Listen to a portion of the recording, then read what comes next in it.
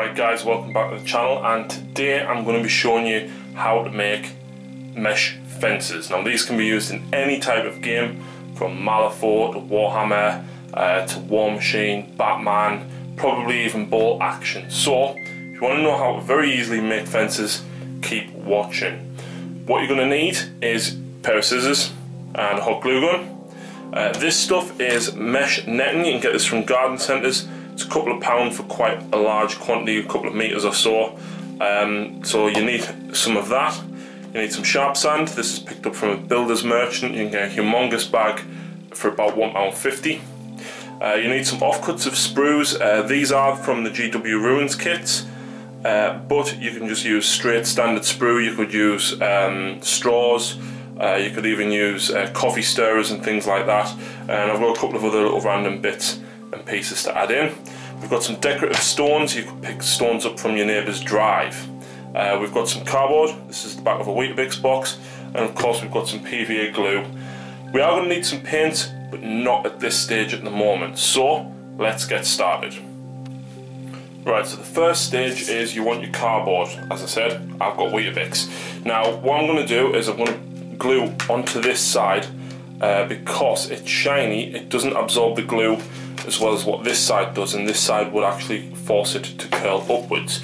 So what we're going to do is we're going to do two nice long sections to get sort of 3 or 4 posts of fencing in there. We're going to cut it in an irregular shape so you can blend it into your battlefield, and I'm actually going to make 2 during this tutorial at the same time. Now obviously be careful with scissors. You could use a standing knife for this, but scissors are the quickest and easiest way to do this. And as I said, just nice irregular shape. Doesn't even need to be very big at all.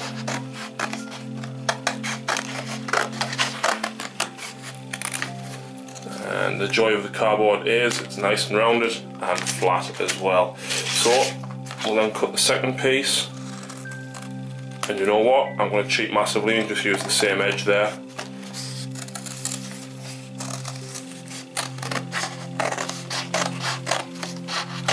Now this one is going to be slightly off-centered when it's done, but that's the joy of having ruined fences, isn't it? So there we go. Now the next stage, what we're going to do is we're going to use either the coffee stirrers or the bits of sprue from GW or plastic sprue in general, and what we're going to do is we're going to hot glue 3 or 4 posts along here. So I'll get the hot glue gun warmed up and we'll come back in a second. Right, so the glue gun is nearly warm enough now. The reason I'm using the hot glue gun as opposed to PVA or super glue or anything is because, as you can appreciate, they are quite small pieces to glue on. Some of them may not sit straight or anything like that. And the hot glue gun is very fast at sticking things in place. It's very, very sturdy as well. Now obviously we are going to give this a bit of support once we've put the posts on by putting rubble and such around it. So this should be about ready.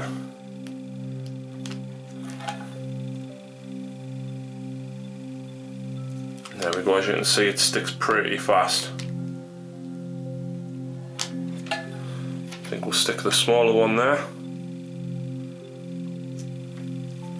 and then we'll do a bigger one at this side.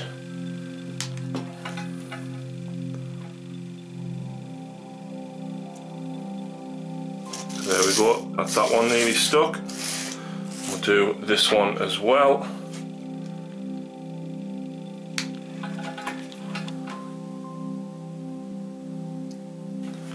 And one in the middle. You know what? I don't think I want the third one that high. Now I don't have any clippers here. Probably not a good idea to do this. But there we go. Cut one in half with a pair of scissors. So we'll do the last one on the end there. Now that's fine, but if you push on them they're probably going to snap off pretty easily. So what we're going to do is we're going to get some decorative stones. I've had these for years.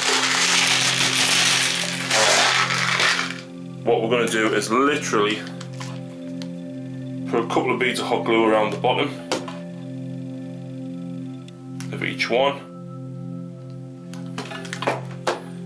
and then just put a couple of stones on there just to support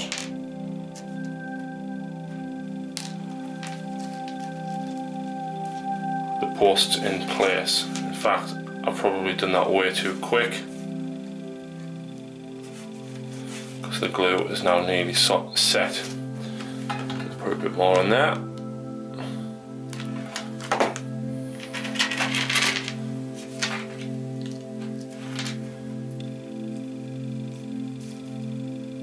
There we go, and it just helps keep them all in place a little bit.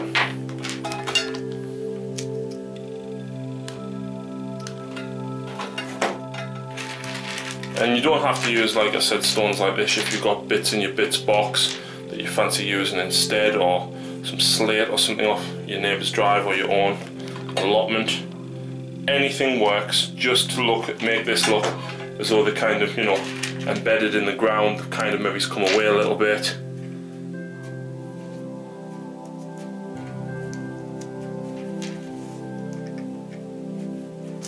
And then we'll do the last one there as well.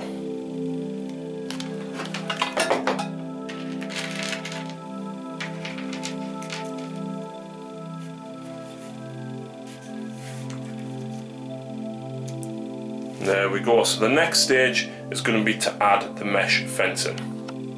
Right, so the next stage is to cut the mesh fencing. Now I've just done this one off camera, but as you can see I've cut it just over the width of the distance between the two posts. And what we're going to do is we're going to glue it in place around about there. So the quickest and easiest way to do it is to put a bead of glue along the back. So using the hot glue gun, once again, we're just going to put a little bit of glue down the back of the posts. And that's the disadvantage of hot glue, you often get strings of glue, but it's fine, we can pull it all off in a little bit. It's also worth putting a bead of glue along the base just to sink the bottom of it into it as well. So let's get this one on. I think it was that way. Maybe that way.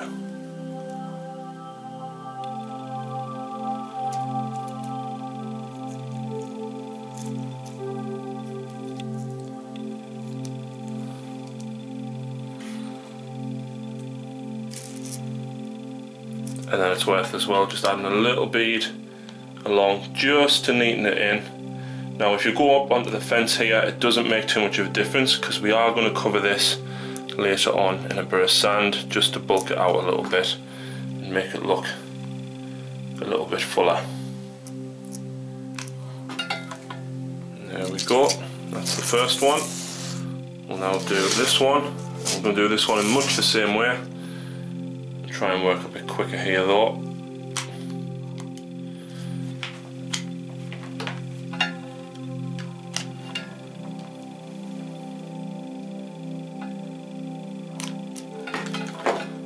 And I've already pre-cut this one.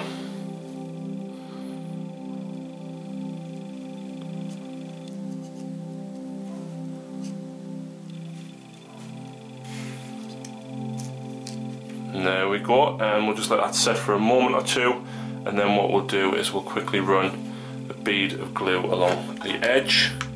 Again, like I said, just tying it in, you know, it's going to have been here a while, it's going to be buried in the earth a little bit. So the hot glue just helps kind of give that little bit of a ridge to where it's been buried and sunk in. And just put a bit on the top there.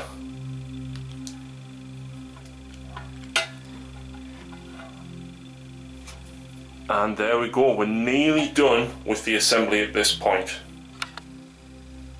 Now, before we go on and base these up properly, what I want to do is just add a few little extra bits of details. So I'm getting a couple of bits and pieces from my bits box, some leftovers from the GW ruins, and just some bits of wall and things like that. So we're literally just going to glue them on, kind of, you know, willy-nilly, just to add a little bit more depth and detail to the pieces. So just a little bit of wall in there, things like that, just to help add that little bit extra detail.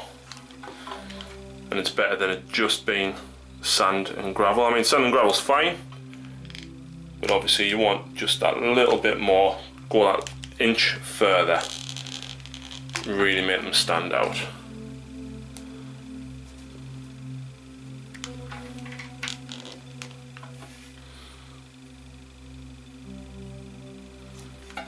And there we go. So what we'll do now is we're going to crack out the PVA glue and the sand and get these covered up in sand and based up properly. Right, so the next stage is to base these up, and we're going to use some PVA glue and we're going to paint all the cardboard up. Don't be frightened if you get glue up on the mesh, on the rocks, on the posts. I've literally thrown this together, and if you throw it together like this, it actually looks, in my opinion, more authentic. It's battered, it's been bombed, it's seen warfare, it wants to look very messy. So we're literally just going to slap on the PVA glue. Don't worry if you go, like I said, if you get it on the rocks, where you've used the hot glue gun to glue the mesh onto the base as well, get all that covered up, and that just adds to the extra details and effect. So, oh, that one's come loose. And what we'll do is we'll bomb this with the sand once we've gotten it all glued up there.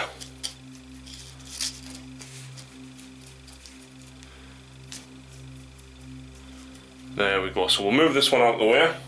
And like I said, this is just builder's sharp sand, which I've gotten from a builder's merchant. I paid £1.50 for a bag 2 years ago when I got back into the hobby, and I've based and done all my terrain with this single bag. So what we're going to do is literally just cover it in sand, just chuck the sand on and give it a bit of a tap.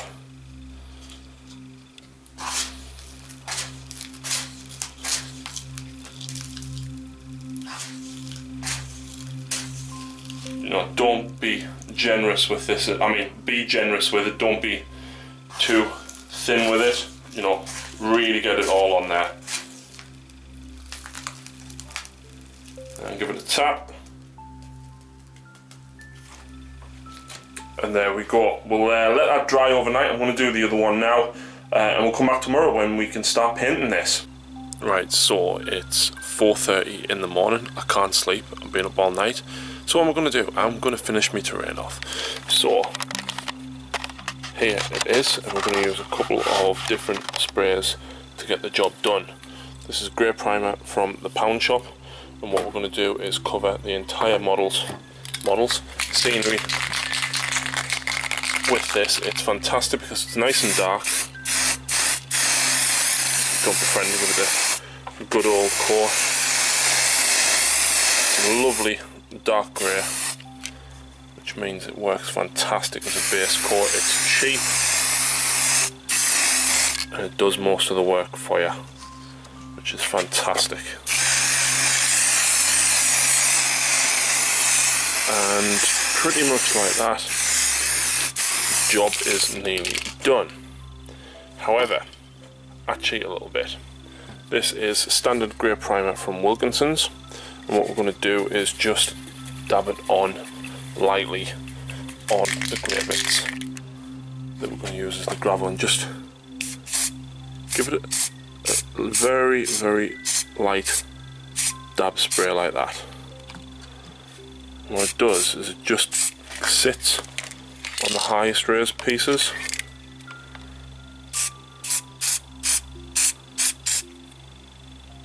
As you can see, it pretty much essentially dry brushes it itself. So we'll do this one as well.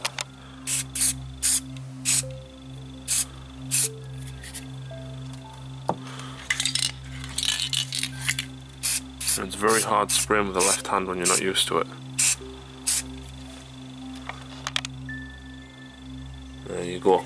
And then what we're going to do is just add a little bit of silver. You can get silver in the pound shop, but I've got some left over from my Necrons from Army Painter. I think this one's silver. Yep, that's silver. And just do the fences with a bit of silver there. Now yes, I spray on top of my wheelie bin. Whatever.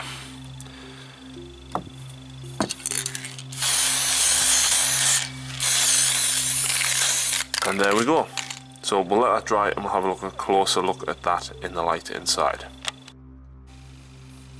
Right, so now that they're all sprayed up, you can see I've actually used the spray paints to actually get a little bit of texture and shading on there, which just helps when you start to brighten it up.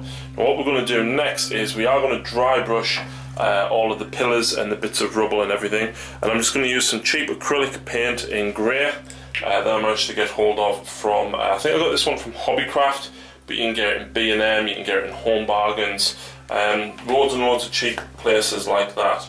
Now if you don't know how to dry brush, all you do is you get a little bit of paint on the edge of your brush, just some on there, and then what you do is you wipe it off so that it appears dry on your tissue paper like that. And then what we're going to do is just going to quickly drag the brush over all the relevant parts like that, so all them walls. And you can see there it's actually starting to highlight, especially the studs. And we'll do the bigger rocks in that colour as well. And basically just go over it very, very lightly and quickly, and it just helps pick out the surface details on them all. And we'll do the same with the other one.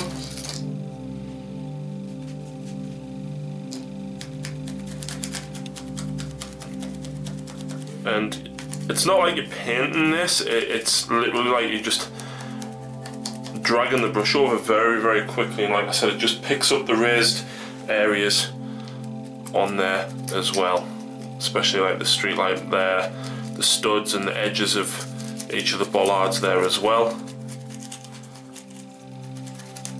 And then what we're going to do is we're going to use exactly the same technique, but this time with white. So I'll just get some white on my brush, but this time what we're going to do is we are going to go over the entire base of this as well. And as you can see there with the white, just helps pick off all of the rubble and all of the gritty bits of the sand as well.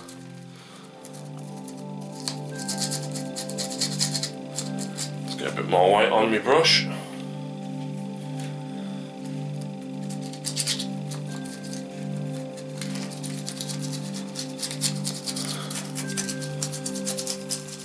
And what you want to do is you want to make sure you do both sides with this, and you can go as heavy or as light as you like, depending on, you know, how you feel it's looking.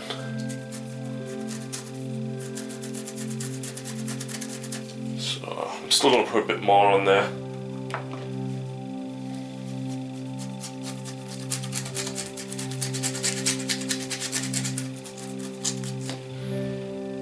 And there we go. So what I'll do is I'll get the other one done up and we'll come back in a moment or two. Right, so the next stage is we're just going to add a little bit of texture and weathering to it in the form of dry brushing with this acrylic copper. Now the acrylic copper I actually managed to pick up from B&M. So we're just going to use the same technique again of dry brushing basically, and just add a little bit of extra colour and texture. So again, just, you know, literally kind of throwing it on the mesh on the pillars there as well. Now it doesn't matter if it's a little bit thick or heavy, because we're still going to go back in with some silver in a few moments as well. So let's do a little bit over here. Add some to there as well, and we'll do the same with the other one.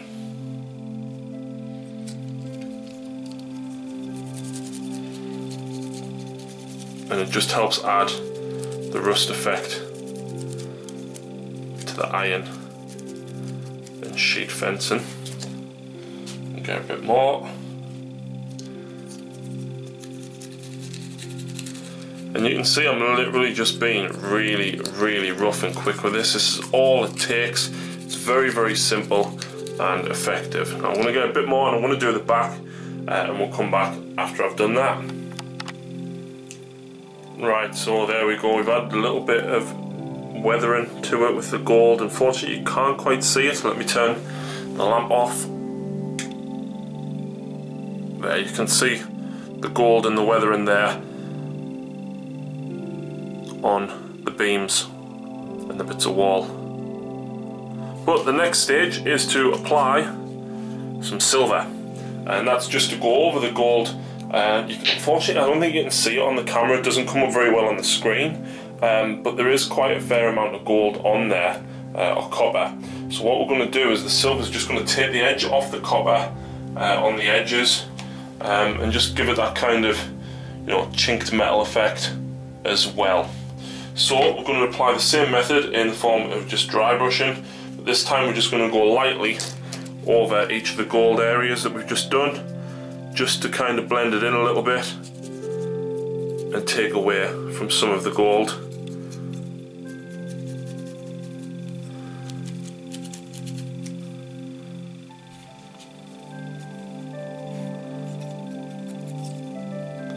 And it literally doesn't need much, because most of it will actually just shine through and just pick up the edges quite well. We'll do the next one.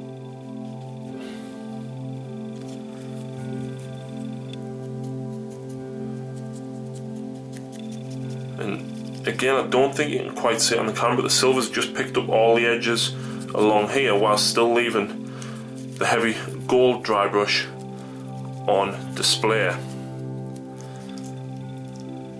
And just do some more silver on the edge. And again, just the more layers you add, the more detail and effect it gives. So you can even add browns into the bases, and obviously dry brush that up with yellows and whites. But now what we're going to do just to add that tiny bit more is we're going to actually add a little bit of flock, or static grass rather. So going back to the PVA that you had earlier on, I'm just going to dab a couple of bits here and there. So we'll put some along the front there, and a little bit down the back there. And then what you want to do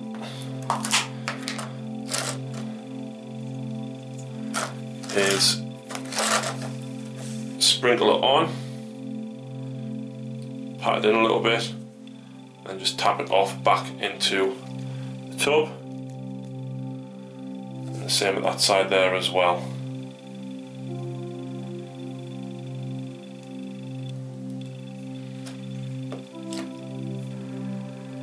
Right, so there we go, that is both pieces now complete.